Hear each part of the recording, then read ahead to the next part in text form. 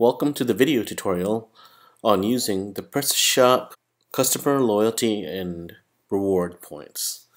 So here we are, we're already logged into PrestaShop. I'm going to go ahead and go to the module for it, and in my demonstration here I already have the module installed. So price rules, marketing.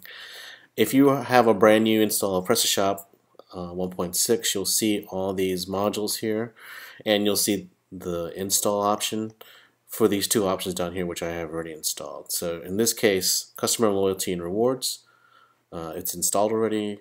I'm going to click on configure, and I wanted to show a demonstration of it, or just basically go over it real quick, the different pieces of it, because it's pretty straightforward. When you do a reward program, basically what you're doing is you're allowing your customers to benefit from using your store or buying things from your store. So if you decide that you want to set up a program like that, you're going to need to sit down and think about how you want to award points to your loyal customers. So if they buy $10 of your product, then in this case you can see there's a ratio here of $10 for 1 reward point.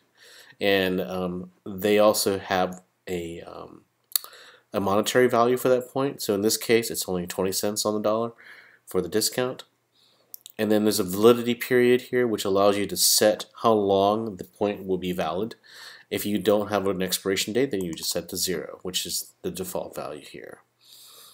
You can also name the program, and they also call it a voucher in this case, and we're just calling it loyalty reward, which is the actual default, again, the default value for that particular field. And you can also set a minimum amount before the voucher can be used. You can apply taxes on it, which I have set. Again, this is the default values. You can also determine when the points are awarded to a person who's using your store. So in this case, it's set to delivered. So if they purchase a product and they purchase $10 a product, and you say, I'm going to go ahead and give you an award point for it, or reward point for it, it's not going to be awarded to them until the product is delivered. And there's also an option here which allows you to cancel reward points. So if I say a user says, I'm just going to return the product, if they cancel the order, then the points are canceled as well. You can change these options here by clicking on the drop down arrows, and you can see all the different options you can set it to.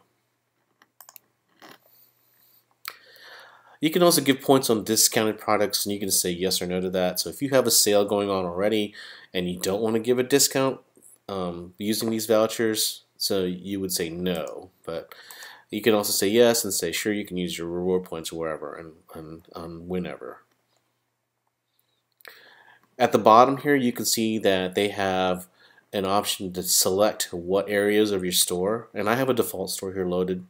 And everything is selected here, so there are no areas where I can't use the reward points. But if you want to be selective about it, you can go in here and check or uncheck the areas where they can't use the reward points.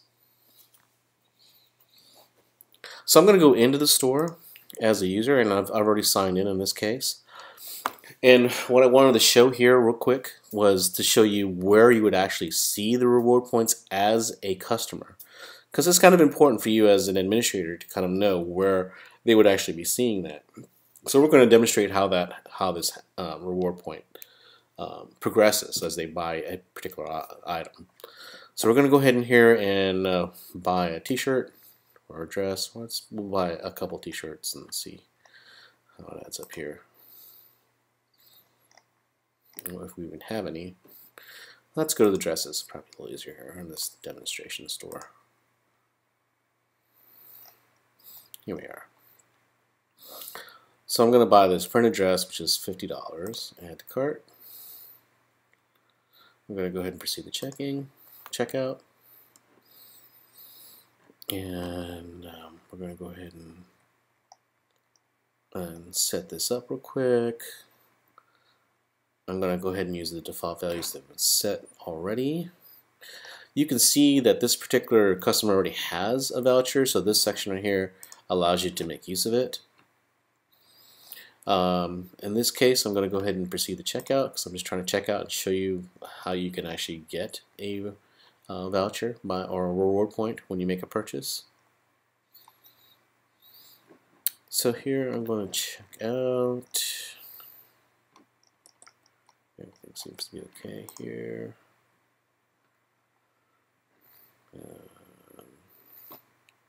Create a service, proceed to checkout. I'm going to say pay by Pipwire. And I confirm my order.